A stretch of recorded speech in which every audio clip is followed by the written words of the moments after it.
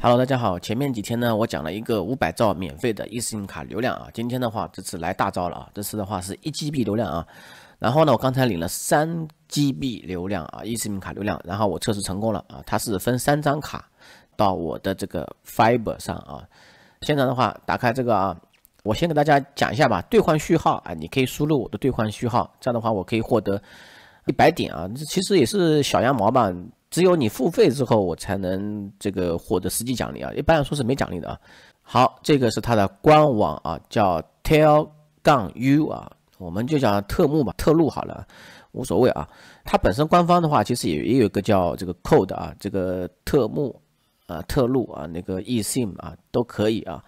那好了，然后你要下载 APP 是不是啊 ？APP 的话，我可以这边说一下啊，苹果的 App Store 里面的话，你要用美区下载啊。那 Google Play 的话，你这个可以下载的啊，但是呢，不太方便，是不是啊？不太方便啊。那我上次说了个办法嘛，你就在谷歌里面搜索啊 ，Tel-U， 然后空格 APK 啊，这边的话就 APK 文件嘛，直接下载就行了啊，然后你就装上手机了啊，国内是完全可以打开的啊，没问题的啊。好，这个的话就是它的一个苹果的一个标志啊。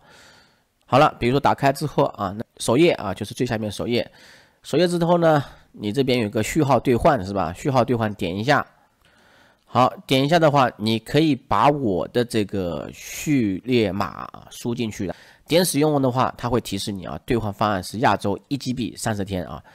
它最后启用日的话，就是说这个卡的话就跟签证一样嘛，你最后这个签证什么时候到期啊？那么现在如果说你现在激活它的话，那就月啊，只能用1个月。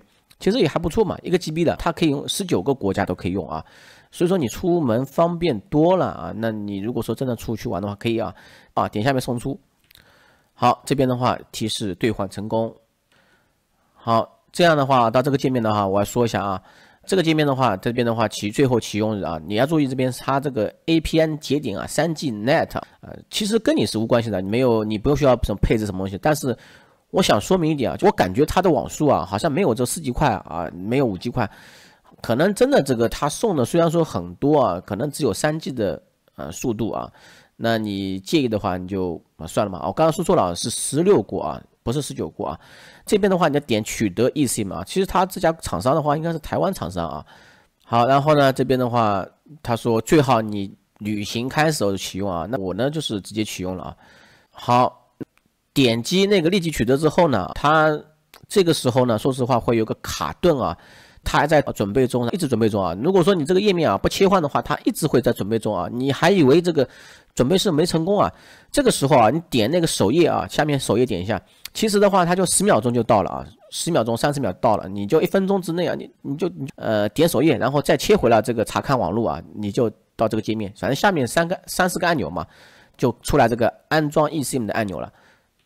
好，这个时候呢，它有一个须知啊，无非就是说呢，告诉你这个不要删除啊，删除的话它就没法取回了啊。所以说呢，我也提醒各位，就你 eSIM 呢，最好呢不要把非常重要的卡去转换成 eSIM。我知道有些朋友他是用美国的卡，然后美国那边真的又很流行这种 eSIM 啊，你转换出来，我感觉最好不要转换啊。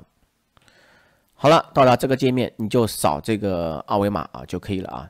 下面的话手动输入数据啊，那如果说你需要的话，你就扫输入数据码。好，你可以看到我是用 Fiber 的啊，下载成功了啊。下面有个备注的啊，我最好是备注一下。好了，再切回来啊，我可以看到我这个界面啊，1GB 流量剩余啊。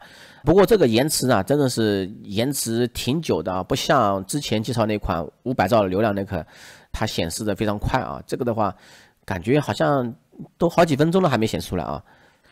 好，这个是我在测试啊，这个卡的话走的是中国联通国际，也是一样的啊，可以打开谷歌的。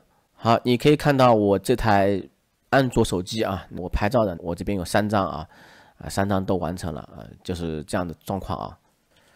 顺便提醒一点啊，就登录的时候呢，它有3个选项啊，比如说用Apple ID、谷歌账号啊、Facebook 账号啊，那么像我的话，我3个都有嘛，每个都领取一下。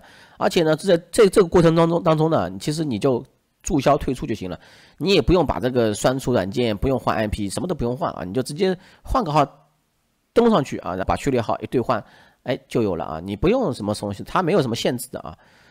拜。